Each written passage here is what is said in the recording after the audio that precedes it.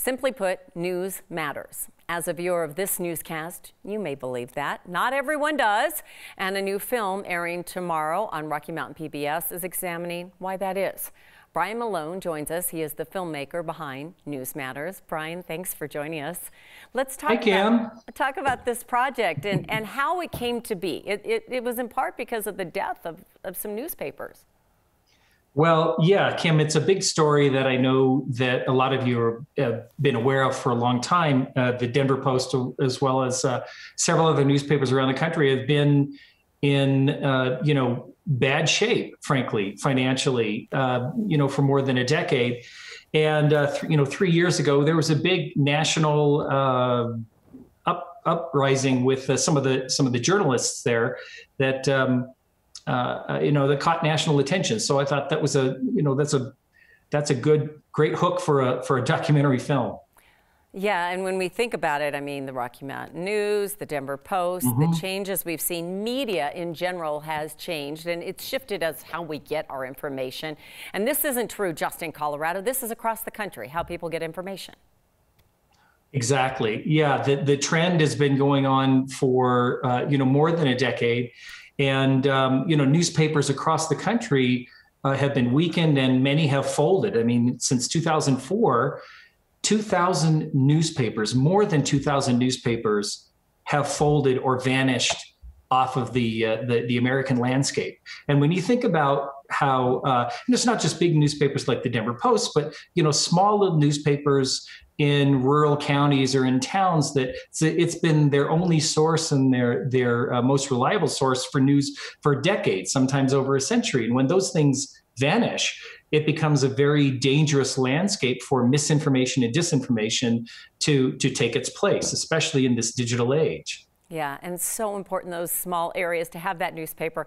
We know this project has been going on for a long time for you, but then we get a pandemic, contentious election, a failed insurrection at the Capitol. How have the events of the past year impacted your work? Well, that's certainly given me a lot of time to think about this film.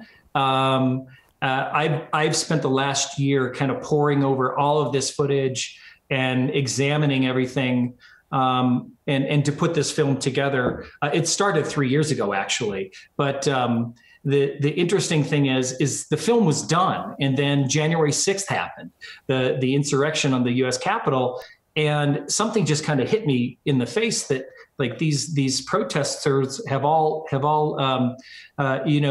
charged the U.S. Capitol based on dangerous misinformation. They got bad information and it turned into a deadly siege. And so to me, that's a very clear illustration of why we need trusted journalism in America and in every community in America. And so I reframed the film around the siege on January 6th. I have looked at parts of it, and I'm going to ask you a little bit about how we can watch it, but I also think it's really important that our young people, our aspiring journalists and really those around the country see it, because they're the ones that are digesting this information in these 10-second clips, sometimes 30-second clips, and looking at only through a social media view. You bet, you bet. And I think that's an important distinction, is that I think, so I actually guest taught a class last week at Colorado College with some journalism students, and it was loud and clear to me that they want to consume good information, but they want to do it on their own terms with their own technology. So I think what we as, I guess, the senior generation of journalists have to do is help them find a way to consume news, since they're going to be the next generation of decision makers and policy makers. We need to find a way to work within their sensibilities to make news more digestible and easier and more palatable, frankly.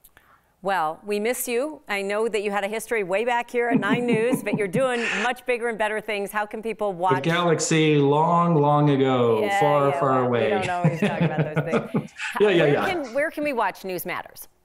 Okay, tomorrow night, 7 p.m. on Rocky Mountain PBS. That's Channel 6 if you still use the old clicker. And then it's streaming on Rocky Mountain PBS's website or their streaming platforms. So if you have like an Apple TV or Roku or something, and you can get to Rocky Mountain PBS's streaming service, it's going to be there for the next 30 days. And then it makes its kind of national tour around PBS stations. But the big news is that hopefully it'll be in colleges and universities around the country and libraries starting this fall. That would be fantastic. Brian, thank you. And nice to see you. Yeah, it's always good to see you. One day we'll see each other face to face again. Okay, thank you. One of these days.